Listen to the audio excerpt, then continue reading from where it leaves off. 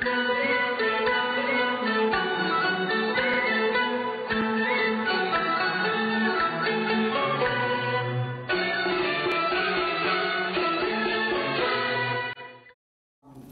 are massive demonstrations going on in what we call the periphery areas of China, Tibet, Xinjiang, which is the area where the Uyghur Muslims live, protesting Chinese rule. And this is exactly the scenario that the Chinese Communist Party did not want. What they had hoped for was when they held the Olympics, it would show off China's great modernization, its economic development, its modern buildings, and what has been called to attention to is their problems, their internal problems. The one I find, well, there are many disturbing factors about what's going on now, but one of the ones that really I find really disturbing is the fact that you see among the Chinese youth a rallying around the flag, a kind of virulent form of nationalism in response to the Tibetan protests and the protests in Xinjiang province. And that is truly a disturbing factor. If you had, for example, seen the later days of the Soviet Union, it was the youth, the younger generation, as well as the older, but certainly the younger, that played a role in opening up the former Soviet Union. Today you don't see that.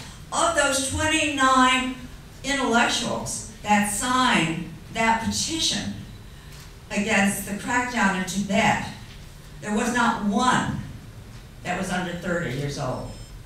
So there is a real generational gap here between what I would say the middle age and the younger generation, that there is a kind of defensiveness by this younger generation to support their government in what they're doing. So this is not necessarily a country that's going to make this kind of progress. It's going to move forward, it's going to move backwards, but nonetheless, there are forces here at work that I think are ultimately going to change China, and certainly it is the growth of these groups of people that I just mentioned that are going to play a major role.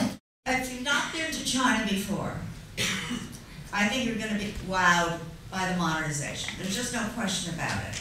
And it is going on in every major city in China. In fact, you can go to the most remote village, and they are building what they call infrastructure, roads, bridges, schools. There's just no question. And you cannot help but be impressed by what's going on.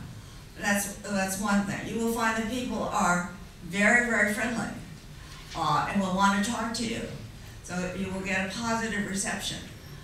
But you will also find this virulent form of nationalism. You will find very little sympathy for the Tibetans or for the Uyghurs, if you ask about them. Very little understanding of their problems. So that I think that you're going to find a very friendly country, a very impressive country when it comes to its modernization. But if you get into a conversation with any of them, especially the younger generation, you will be surprised at how strong their support is for this present government. And they have thrived, there's no question. They have thrived under this present government. You will not find open dissent.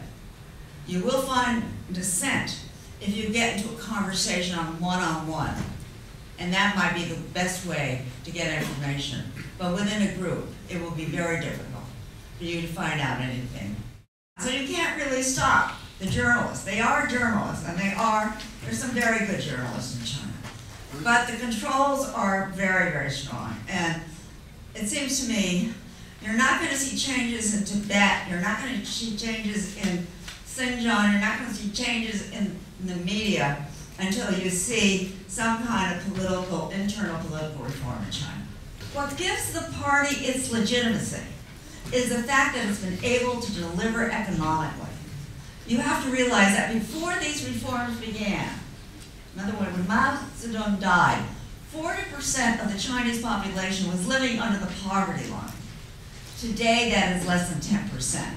And you're dealing with huge numbers here. There's a country of 1,300,000,000 people. So to be able to make that change is obviously a great accomplishment. And they were able to make it without chaos, like they said happened in the former Soviet Union. And so that gives the party its legitimacy.